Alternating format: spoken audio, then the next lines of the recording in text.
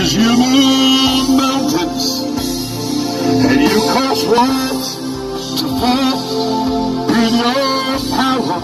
Listen, under the sound of my voice this morning, there are many of you who have suffered great financial loss. You're lost in the stock market, you're lost in different investment. This pandemic have cost some of you, you don't even have investments, but you have lost your job. You have lost a whole lot. Seems like you're just spinning your wheels going in circles. But the Holy Ghost is sending a word to you this morning that you will begin to recover all. He will begin to restore what you have lost.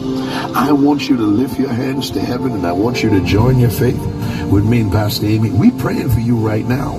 We're praying for your breakthrough. I want you to join your faith with us. Lift your hands to heaven.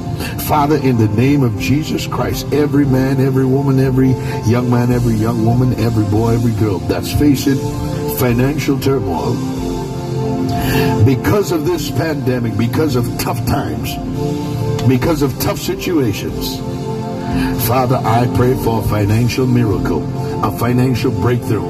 I pray for restoration of what they lost, their job, their financial status, God, their business, God. God, you see your people are hurting, and you said in your word, you said, call unto me and I will answer you and show you great and mighty things you know not. You said, call on me in the day of trouble and I will deliver you. God, I lift your people up before you right now. God, give them a financial breakthrough today. Do something ridiculous. Do something unheard of. Do something crazy on their behalf, God, that will blow their mind. Lift the financial burden. Lift the stress. Some of them can't even sleep properly because of financial stress. They have high blood pressure because of financial stress, heart disease because of financial stress, stomach ulcers because of financial stress, God. Touch your people this morning.